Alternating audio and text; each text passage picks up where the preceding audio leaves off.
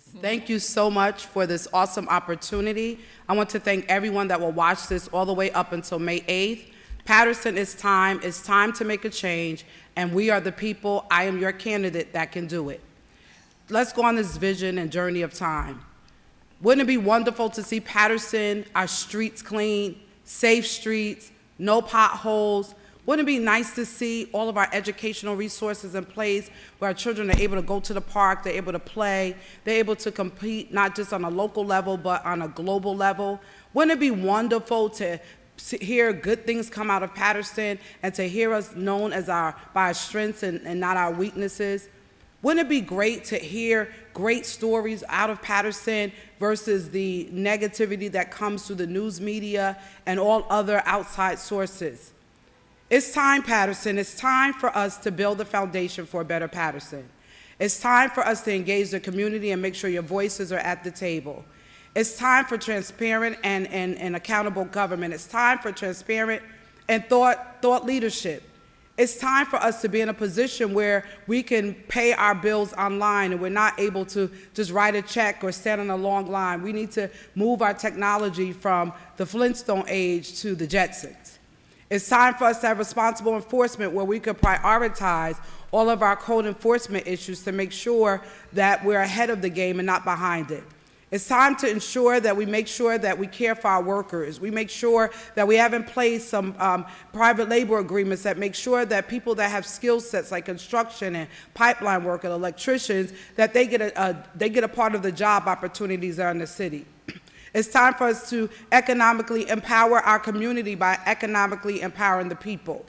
We can't have a safe city unless we make a safe city where people are attracted to it, unless we take care of the crime and make sure that we have police on the street. We have to make sure, because we're a cash-strapped city, we have to make sure that we can find resources by having a program management office in place to make sure that we have grant writers, to make sure we have a program management office in place so that we don't have streets sort of paved and then have to be pulled up because public service is doing it before you dig. We have to make sure that we have people that are in these positions that take care of the concerns of the residents and the city of Patterson.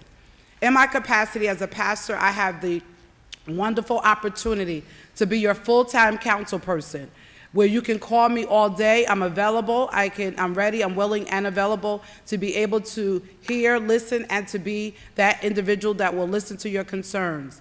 I'm running for Councilwoman-At-Large because we need someone that will be our voice. We need someone that will be our ears, our eyes, someone that's experienced, someone that's not willing to come to the council and learn and have learning curves, but is open and ready to receive information. I've been in the city all my life. I'm a single mother of 4. I have 2 grandchildren. I've been in the city. I've been advocating. I've been serving this community for over 20 years. Haven't been doing it because of a paycheck, not doing it for a title, not doing it because I want my name in lights. I'm doing it because I represent you. I represent your concerns when you can't speak. I represent your eyes when you can't see. I represent your ears when you can't hear. I am here for you. My name is Lilisa Mimms. I'm 3B on the ballot. Estoy aquí para ti.